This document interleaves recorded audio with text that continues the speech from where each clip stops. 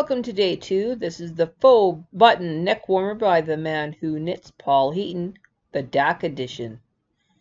In today's video, we are looking at Design a Knit and Paul's pattern. Okay, so we have set up for our necker from Paul Heaton. According to DAK, I need 26 by 26. So I'm going to make sure my carriage is on. Tension 6. Knit across. Lower it down. Everything's knit.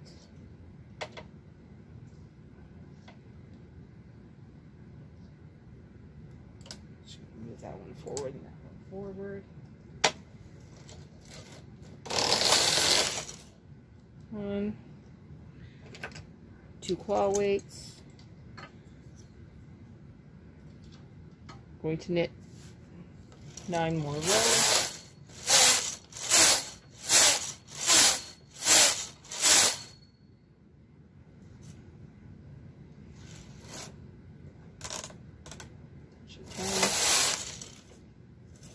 Break my yarn,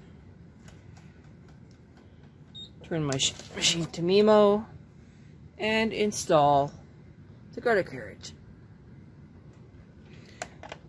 Plugging in the garter carriage, it's set to circular, single direction circular, 1 row, tension 9. I'm now moving the garter carriage closer.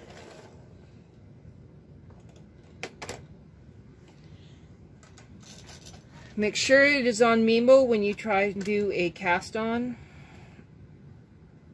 Make sure that your yarn is actually in the yarn holder.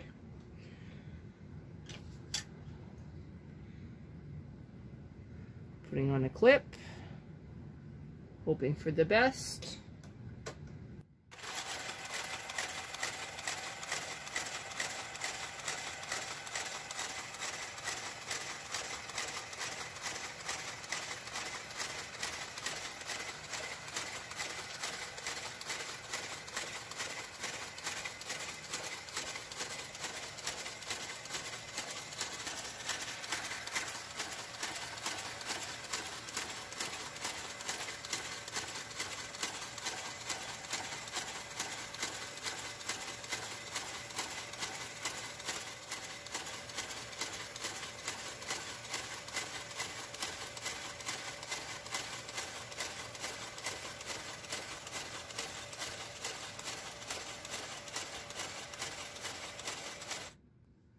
Okay, I've stopped the garter carriage. I am now adding the edge markers so that 2 stitches only knit in stockinette, not purl. I am turning it off Mimo. I am then going to engage DAK. So now we must figure out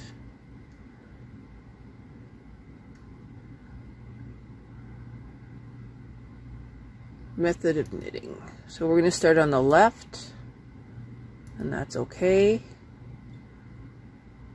Make sure we're at the bottom. We're going to press go, and we're ready to go. Alright, so our knitting machine needs to be set for garter. Multi-direction. We are now going to the right, and we're going to knit 9 rows. And we're going to knit 9 rows, and then we're going to mark for a button. Let's go.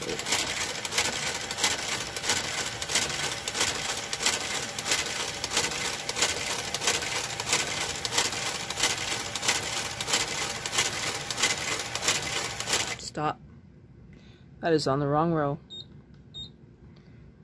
We just reset it using the KRC button. And we're going to tell it to go again.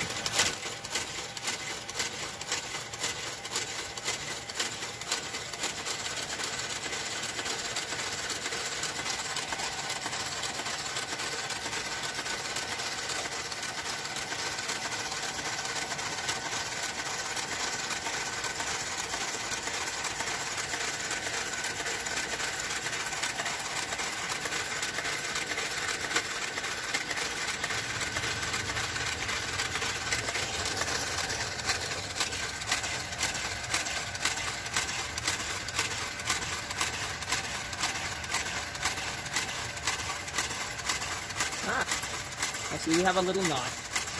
It'll be just fine.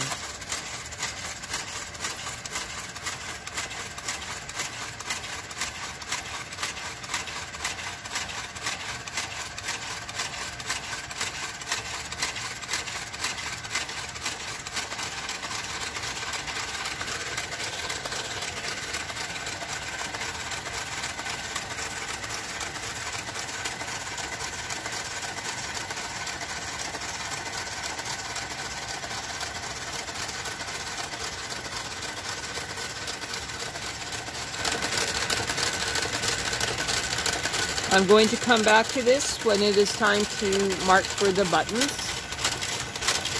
I don't want this video to be 40 minutes long. Okay, DAK says I'm on row 4. My knitting machine says I'm on row 4. And my row counter says I am on row 4. That's a good thing. We are now at row number 9. And we are going to put a yarn marker at 18,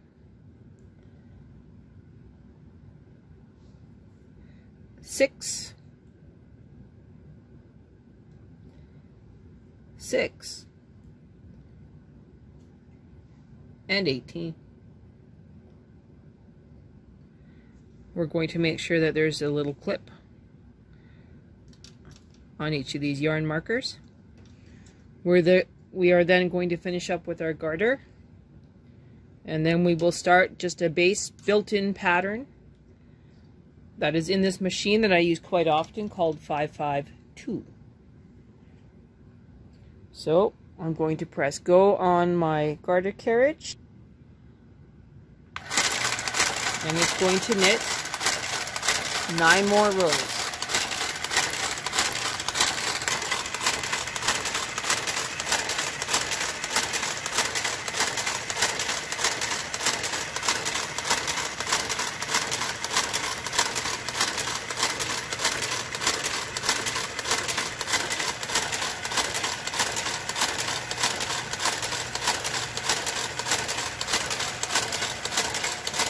I am going to place button marks on both ends of this project, just in case I change my mind as to which one gets buttons. You can see how DAK is telling me I'm supposed to be on left 26 and right 26. I have a maximum of 365 rows. And I currently have 355 rows to go on my project. Okay, we are now at row 18. We're going to change it to single direction. As soon as the knitting has passed the end, I'm going to change the pattern. I'm also going to remove the yarn from the garter carriage.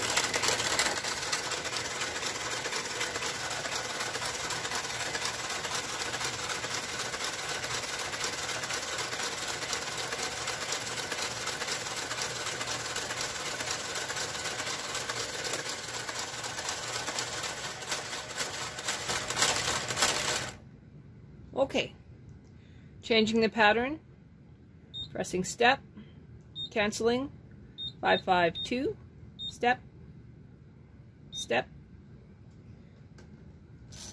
removing the yarn, lifting the garter carriage, moving it, beyond the left, back to the left. You can see how it changed to 2 again. KRC. Move it back. You reset to row 1. Bring your yarn back. Change it to multi-direction. Change it back to you're going to the right. And then you're going to move your garter carriage a little closer.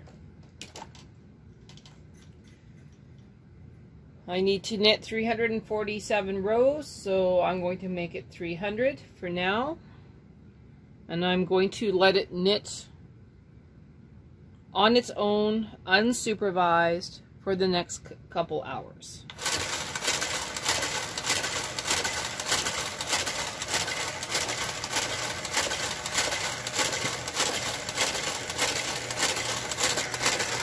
You can see I set it for 300 rows. Going to the right, multi-direction, garter. I'm at row 1 of my new pattern, and it's knitting just fine. Okay, we have to switch patterns, so we are going to make the garter carriage go all the way that way. I'm going to stop it, remove my yarn, let it continue. When it gets to the left, well, right turn mark, I'm going to input the next pattern.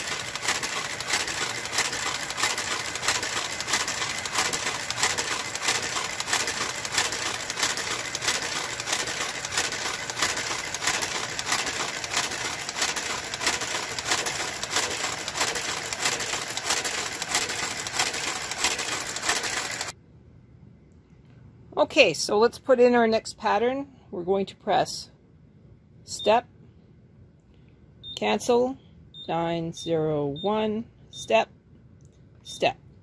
Now the variation on this is that we want it to be the opposite way that we had the first rows. So we're going to press flip. So it's going to start at row 18 and work its way down to 1. Now we need to bring the garter carriage back.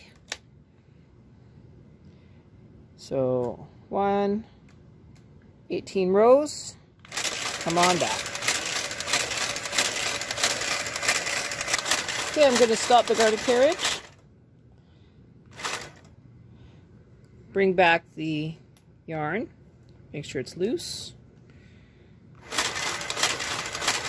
and let it keep knitting.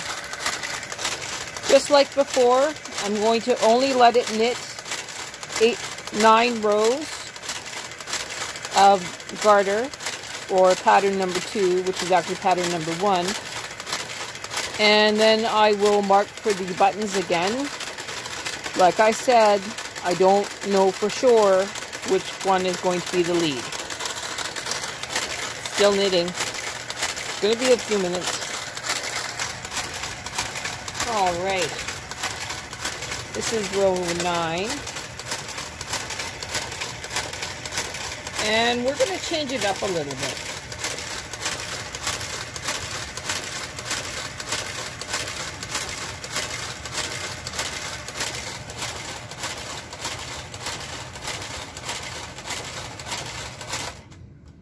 Okay.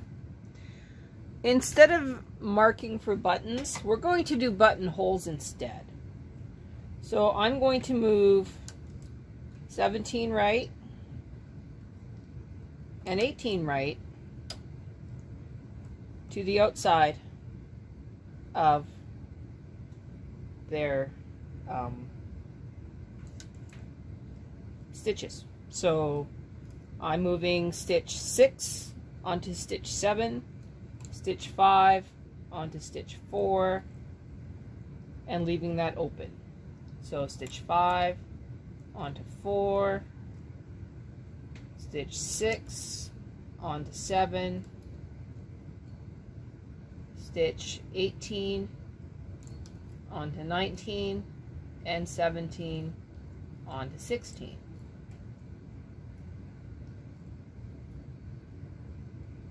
I am then going to let my garter carriage have a hairy cat fit, and then I will fix it.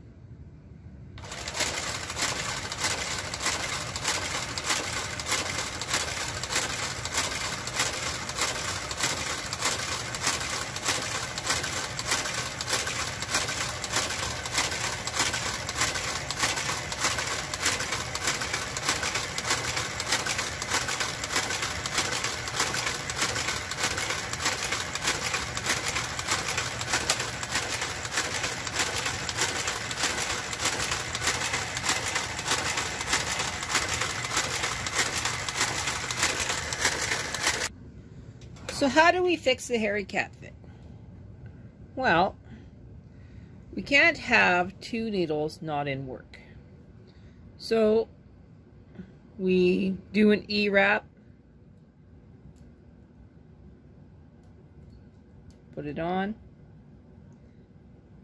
move it back, grab this one, E-wrap, put it on, move it back, and that's what you do. And that should prevent a big hole where you don't want a big hole, but it will still knit with the garter carriage.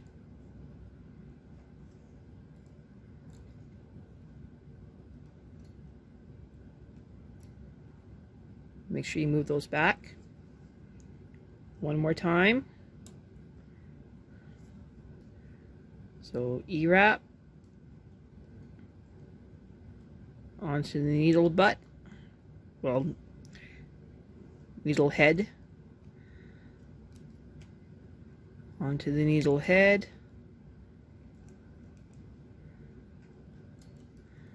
push them back,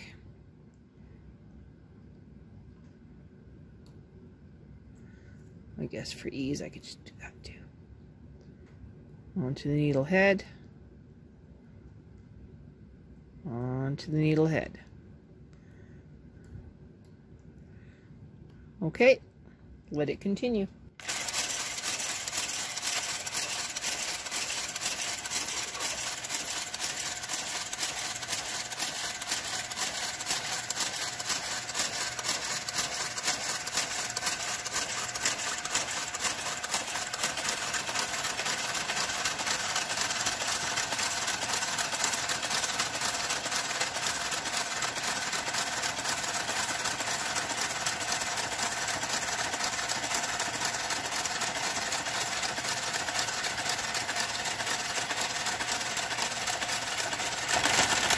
As you can see, it really didn't care.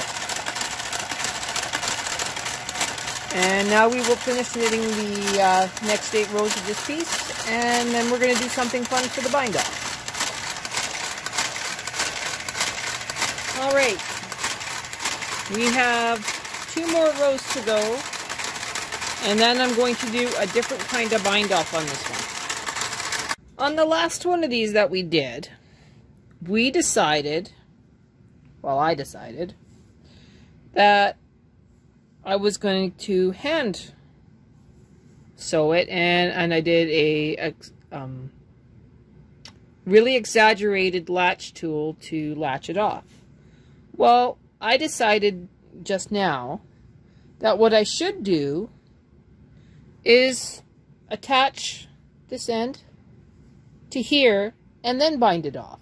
So that's what I'm going to do.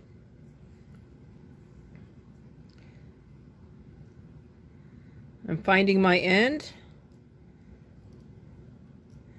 and I'm going to attach every single long loop onto every needle.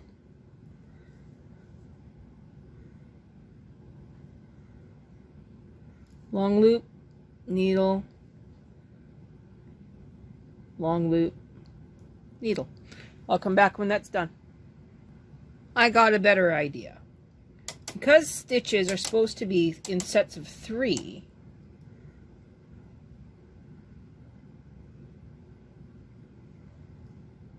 maybe I shouldn't do that. Because it should be 1, 2, 3, 1, 2, 3. So I'm going to leave that one and that one. 1, 2, 3. Skip. Now 1,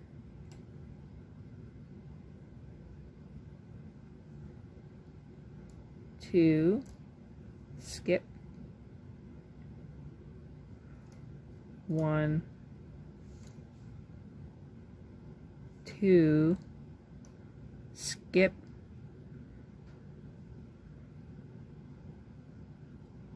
1. So I'm going to do a knit and a purl, and then skip the next one.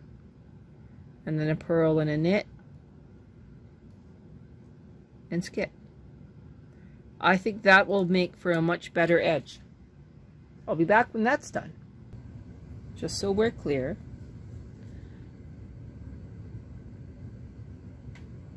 Knit,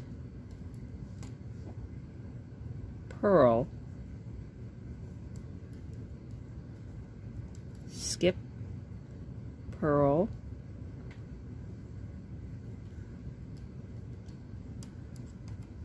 knit, skip, knit, purl, skip, purl, knit,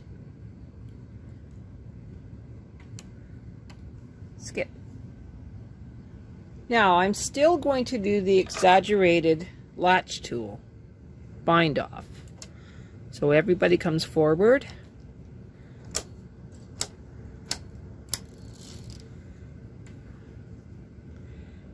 Into the loop, all the way back.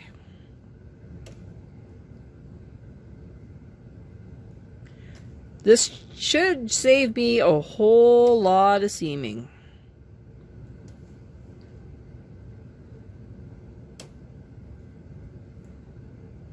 I'll come back when I'm done this part. Okay, I'm going to leave myself a generous tail, just for the heck of it.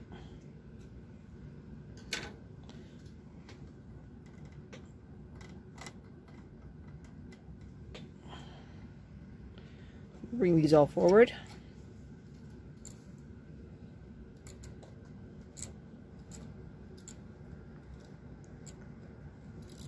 I'm going to remove any weights that I still have on it.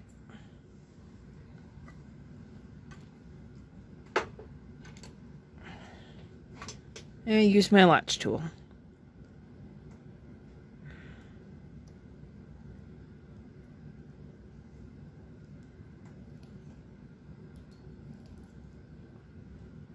I'll come back when this is done.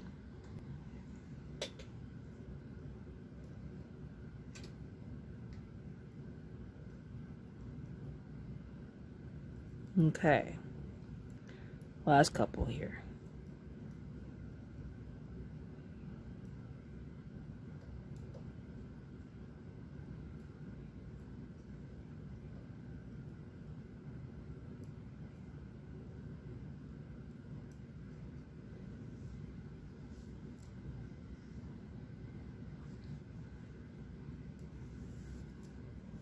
So if I'm right,